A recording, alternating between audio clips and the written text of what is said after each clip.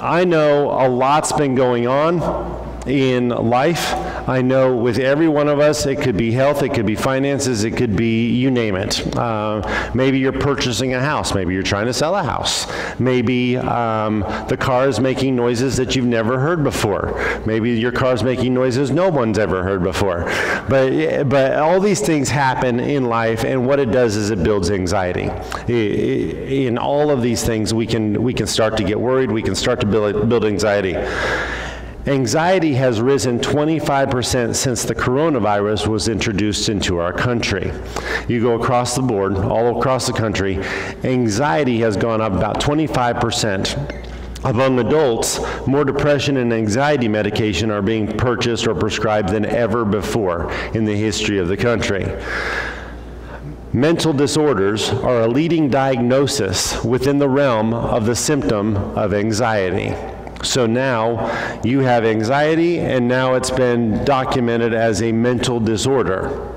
So it's amazing how this topic is taken over. Anxiety is it's like a blanket that's been thrown over the entire country. And anxiety, if you say the word anxiety, a lot of people are like, yeah, I suffer with that. Well, so do I. When you pull out in front of me while I'm driving, suddenly I'm experiencing anxiety. I'm not going to pop a pill for it, but I might honk. But something's happening there, and it's called anxiety. It's interesting that all of this is happening in our country all at once. All these people have anxiety. With all this information, I have one question. What is it that's causing anxiety today more than times past? What's going on? Because everybody's got it now. What's causing the anxiety today more than times past? It is interesting that the people living now have a greater level of apprehension than those who came before us. We are an anxious group of people. We are an anxious generation. I want you to know that I'm not putting anyone down for having anxiety. I'm also not saying that anxiety is not a real thing, because it is a real thing. And some people really do battle with this. It is a real thing. This is just a really good question to ask. Why now? People aren't created differently today than they were created before. We're created the same way. Why are we experiencing anxiety on the level that we're experiencing it? In the generations before us, they came up with phrases like rub some dirt on it, which is not a good piece of medical advice. But that's what they would say. You know, you come in and say, okay, I'm really struggling, and they say, rub some dirt on it. And by the way, pick that up and follow me. You know, that was how they handled things. But we don't handle things the same way these days. Something has thrown us off. And I think it would be wise to ask ourselves why. What's going on, and why are we dealing with this as a generation? I want to show you a verse that applied to every generation before ours. And it has applied to our generation also. By the way, the Word of God applies to you, it applies to me, it applies to your great-great-great-great-grandpa and your great-great-great-great-grandchild. The Word of God stands true. It's the living Word of God, and it applies to all of us throughout all of time. Philippians chapter 4 and verse 6. This is what God told us. Be anxious for nothing, but in everything by prayer and supplication with thanksgiving, let your requests be made known to God. Now, did God just not know that this generation was coming? Or have we created a problem that should have never existed? Personally, I want to go with door number 2 on this one. God knew that this generation was coming. He saw that. He knew what we were going to deal with. When he recorded this, had this scripture recorded, he knew we were going to be around too. He understood that. Actually, he had recorded it in a much more difficult time than we're dealing with right now. When this verse was given, they were struggling with a few things. The first century Christians were captured and sent into the arena where they were mauled to death by wild animals. I'm going to say that might produce anxiety. I don't know about you, but that's just not how I want to spend the afternoon. I'm thinking that might produce some anxiety. They were hung on stakes and set on fire. They had their children tortured in front of them while they were waiting their own death. That's what the first century church had to endure. Philippians 4:6 was given in that generation. That's the generation. If any generation had the right to be anxious, I'm going to say they won. It's yours. Go ahead and panic. If it's your generation. If any generation had the right to be anxious, I would say that one would be the winner. Yet this was the generation who received the letter telling them to be anxious for nothing. And then you fast forward to 2023, and look what we've become. Look at our generation. Somewhere along the line, we have forsaken a very important ingredient to how to live. We've forsaken this. Anxiety is a real thing. I'm not downplaying that. That is a real thing. And some people deal with this on a greater level than other people. But why has it gotten to the point where it's crippling our nation? Anxiety is a word that, pull up Facebook today and just scroll for a little bit. Chances are you'll see some post about anxiety. It'll be there. I want to look at a story that took place during the time that Jesus was on the earth. Jesus just got done preaching and ministering to the multitudes, and he and the disciples get in a boat and they're going to cross the Sea of Galilee. They had been traveling for some time when anxiety begins to build quickly. And by the way, it is a situation where anxiety would rise. Look at Mark chapter 4 and verse 37. It says, "And a great windstorm arose, and the waves beat into the boat, so that it was already filling."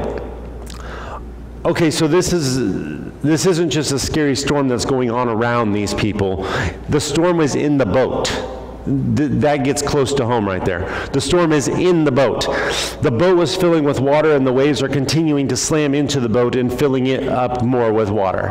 So this would be a situation that would cause anxiety no matter what generation you're part of.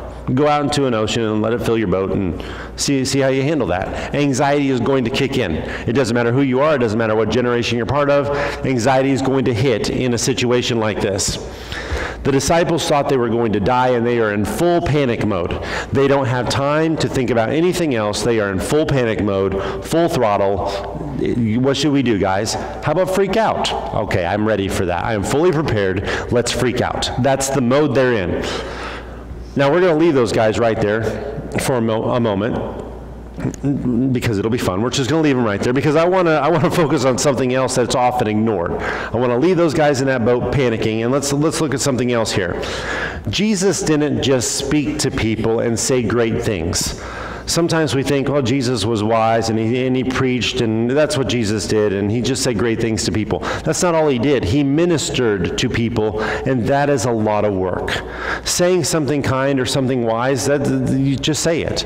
But he was ministering to people, and that is exhausting. What Jesus was doing was pouring himself into the life of other people. He invested in other people. We often forget, we often consider the fact that Jesus was 100% God, but we forget that he was also 100% human. He was 100% human. And to show you how much he exhausted himself through the act of ministering to people, take a look at this next verse. Verse 38. But when he was in the stern, asleep on a pillow, they woke him and said to him, "Teacher, do you not care that we are perishing?" Now consider the scene one more time. The boat is filling up with water. Waves are continuing to slam into the boat and adding more water to the situation. The wind is tossing the boat around everywhere, and Jesus is out. He is sleeping. That's a high level of exhaustion right there. I've slept through storms before, but I have this slight feeling that if a wave were to hit me, I might have woken up. Jesus is exhausted. It didn't matter what was happening around him. He was so tired. He's exhausted. He's sleeping during this storm. Jesus invested himself into people at a level that we don't commonly see.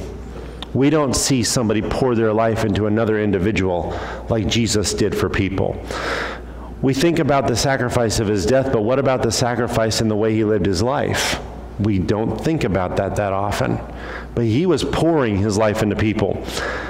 Jesus set the example, but we don't typically consider what that looked like. He died and we appreciate that. Well, what about his life? He was exhausted because he invested into every person. He loved them. After a whole day of investing into the lives of other people, Jesus needed some sleep. He was drained. And just by that scenario right there, you're like, yeah, I'm guessing he was pretty tired.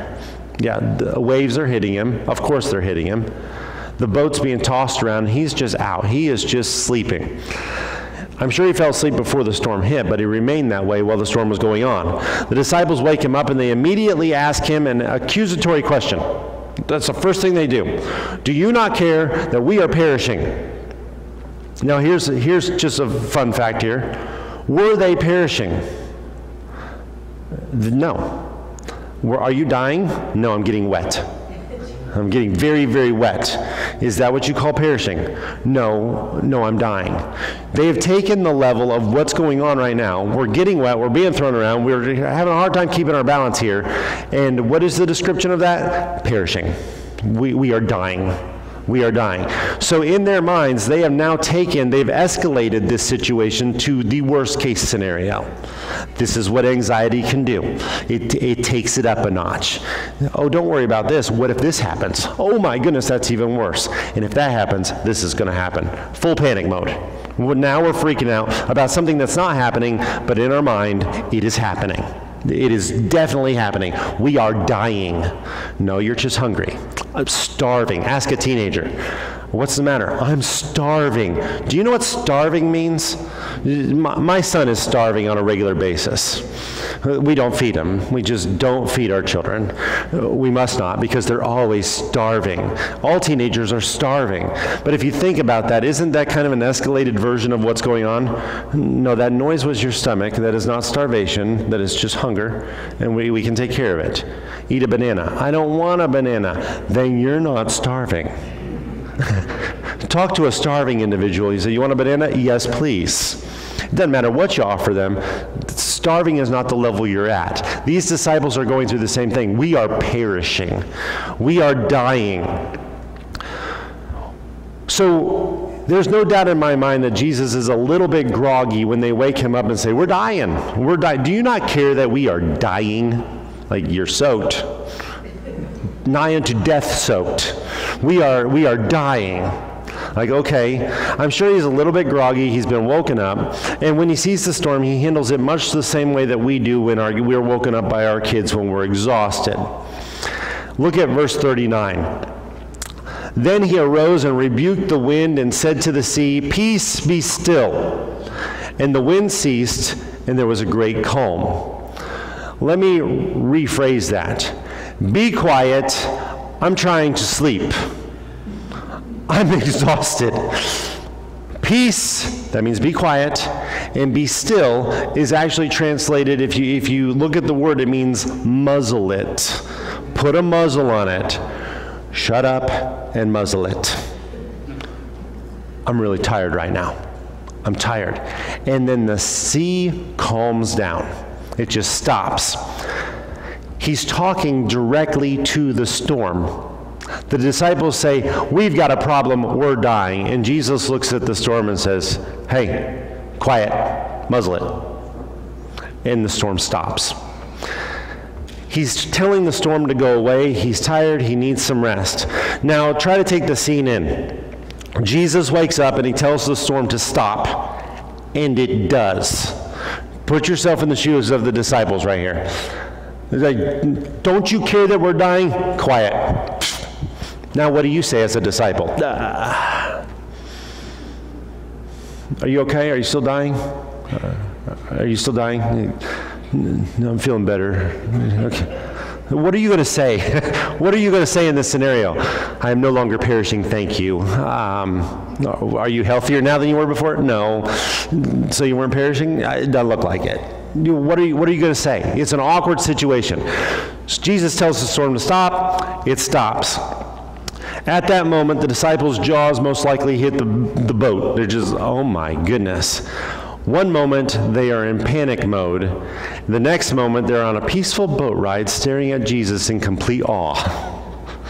That changed quickly. Like, go ahead, say what you're going to say. I've got nothing. I've got nothing.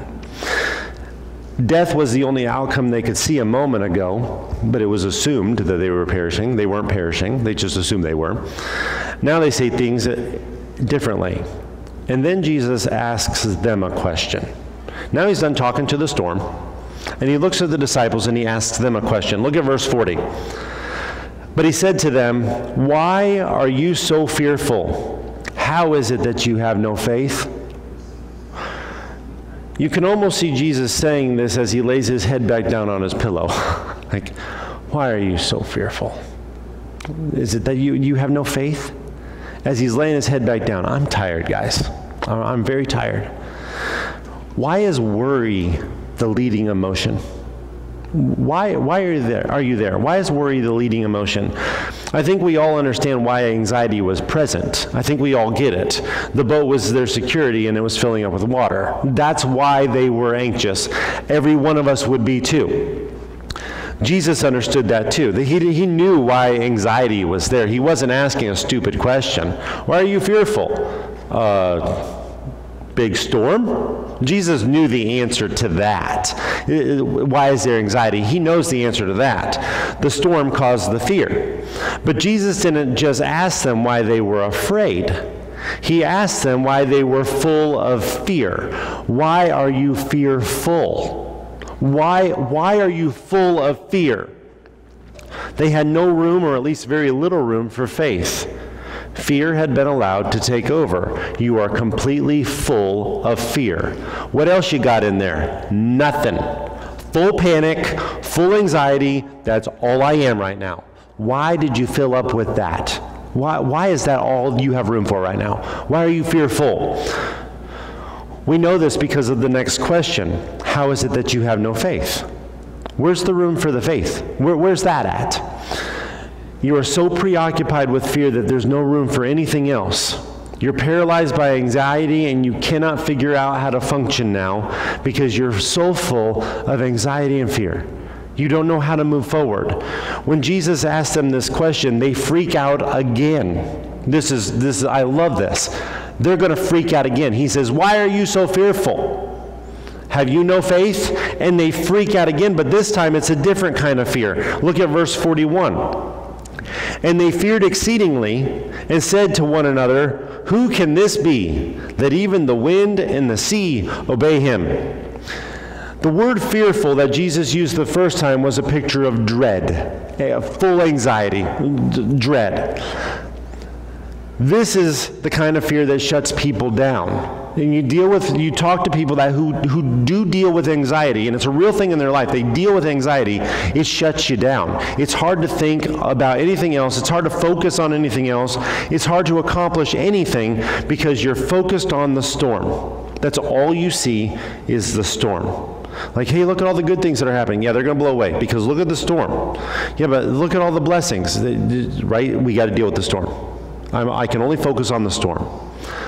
Jesus is saying, why are you so full of this anxiety? Why are you so fearful? But in verse 41, a different kind of fear is being mentioned. This is a fear that was caused by the calm, not by the storm. This is a different kind of fear. This is the kind of thing that should take us back. This is the kind of thing, the calm should be what takes us by surprise, not the storm. When Jesus says, "Peace be still," and it's all still, that should shock us. That should take us by surprise. The storm should never take us by surprise. We build up fear of the storm all the time. But why do we do that? Death, health, finances, these are all storms. They're all things that bring anxiety. Every generation has had to face these things. Every person who has walked to this earth before you has had to deal with the same kind of things. So why are we taken by surprise when the storm blows in?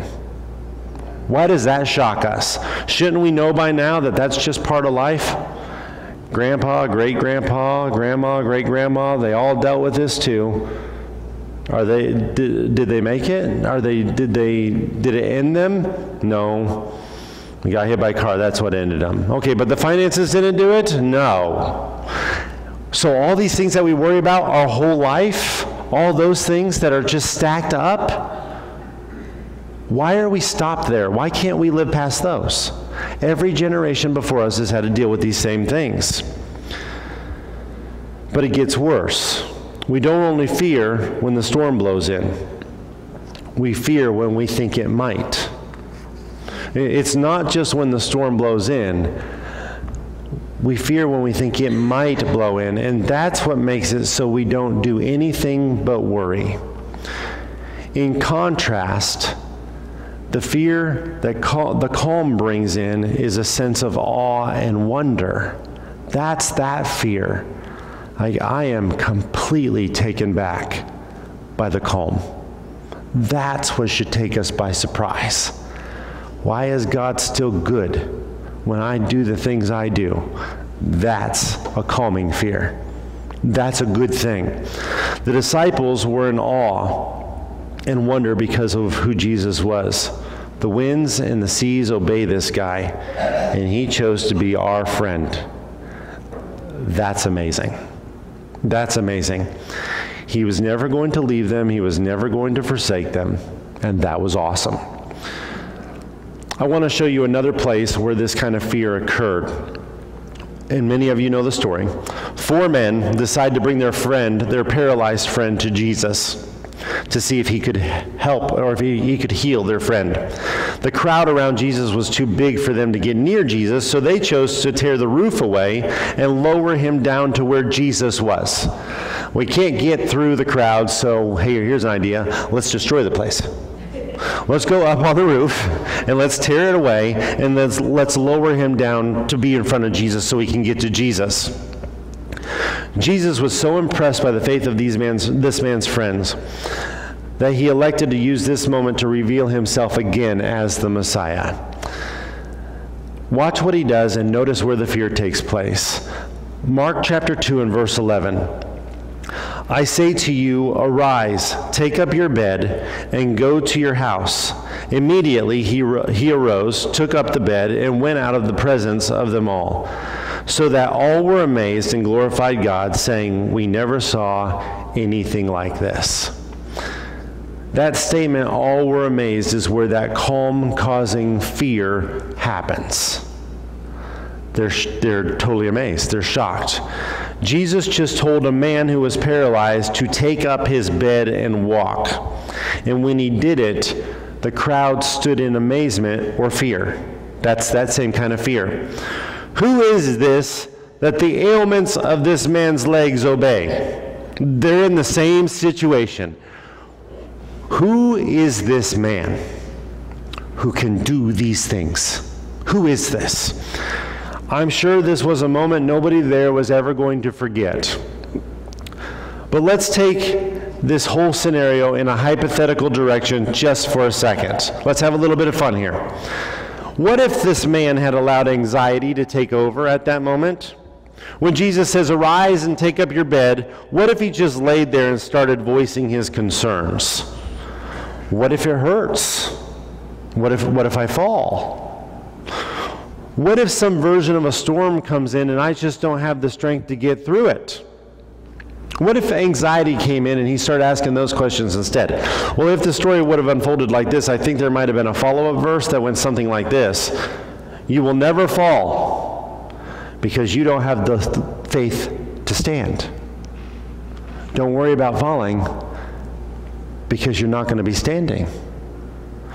Your anxiety is going to keep you there because you're not moving forward because anxiety has crippled you.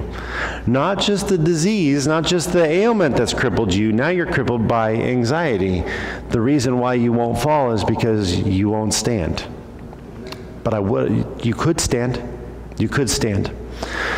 I know that what I'm about to say can be very controversial, but I do believe it needs to be said.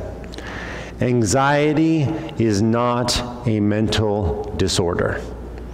A lot of times we hear it is, but anxiety is not a mental disorder. It's the natural part of the human condition. It is not a disease. Anxiety is a thought process. That's what anxiety is. It is a thought process. It can eventually pour over into physical traits. You can get ulcers and all sorts of fun stuff. If you live with anxiety and you make it a big part of your life, it can pour over into physical traits, but it is not a physical thing. It is a thought process, and it is a normal thought process.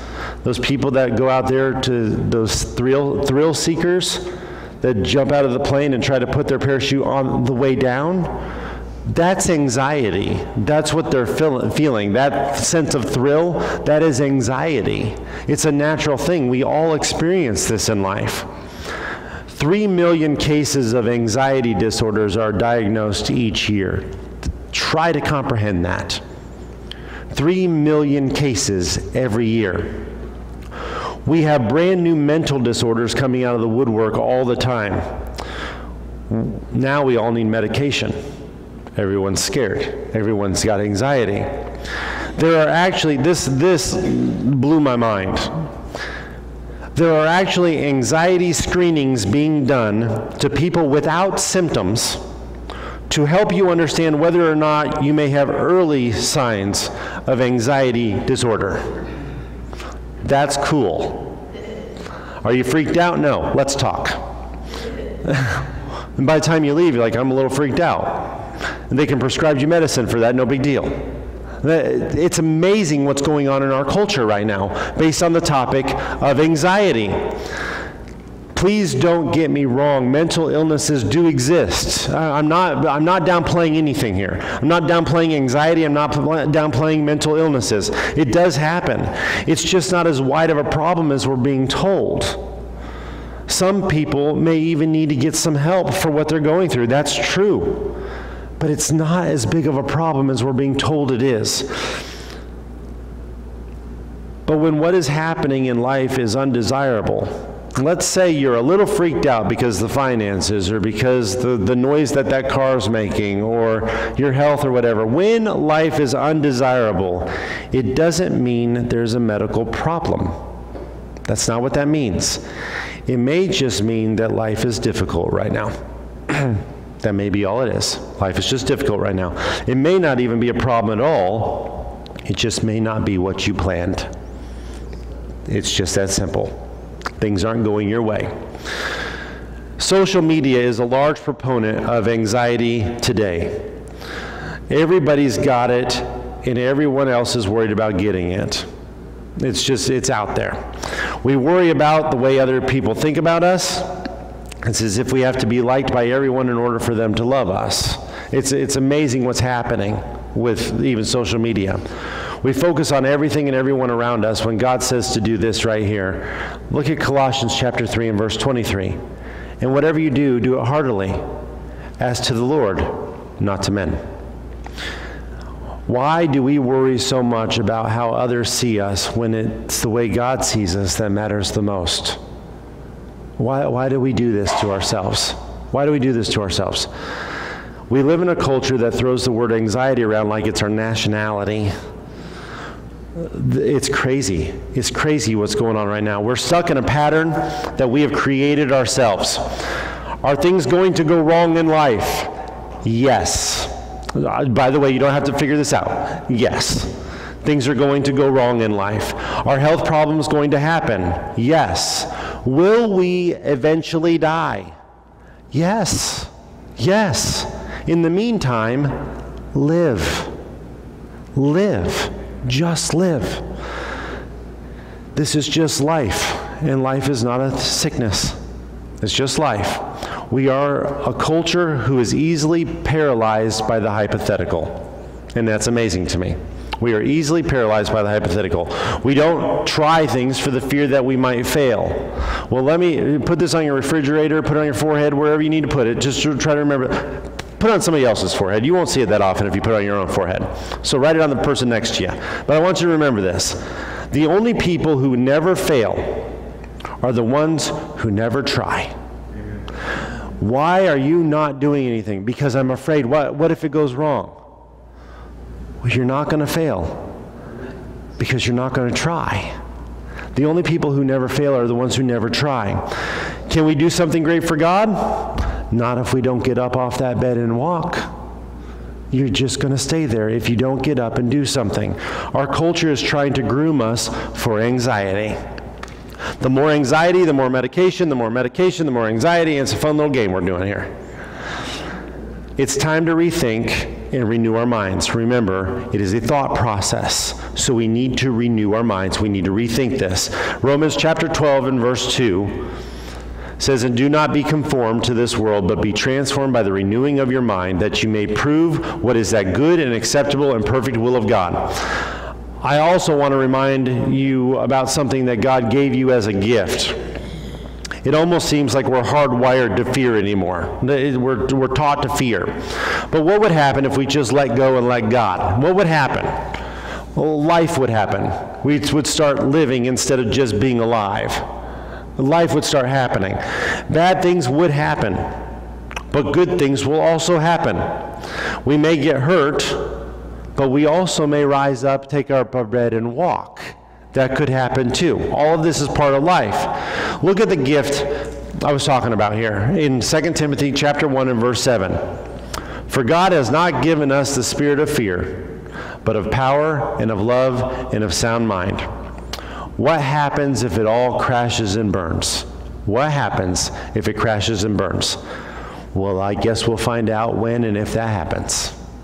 But right now, it's not crashing, it's not burning. We'll find out if and when that happens. But let's not waste our time trying to solve a problem that we have no expertise to solve. The problem's not there yet. The solution doesn't need to be there yet. Jesus told us not to borrow trouble from tomorrow. Tomorrow's got its own problems. Isn't today full enough? We don't need to borrow trouble from tomorrow. The hypothetical, we don't need to do that. Just understand that we have a God who already has tomorrow under control. Go ahead, understand that. Grab a pillow and get some sleep. You may need it if the boat does crash. Go ahead and grab a pillow and sleep. But Jesus is in that boat with you. He's in that boat with you all the way. Anxiety needs to be attacked with faith. God is with you. Live right there. Live there. God is with me. He will never leave me nor forsake me. Live right there. But if you truly want a prescription for anxiety, here it is. Everybody's going to leave with a prescription. And by the way, I am licensed to give this one. Let's look at that first verse again. Philippians chapter 4 and verse 6. Be anxious for nothing, but in everything, by prayer and supplication with thanksgiving, let your requests be made known to God. When you are praying with thanksgiving, you are placing your confidence in God rather than in the storm. A thankful heart is full of thanks, which means there is no vacancy for fear. There's no vacancy. Is there any room for me? Nope. My heart is so full of thanksgiving right now. I'm not worried about anything. I'm just thankful that God is taking care of me. If you deal with anxiety, you should speak to someone to help you discover what storm is causing that. Please take care of that, because it is a real thing. People do deal with this.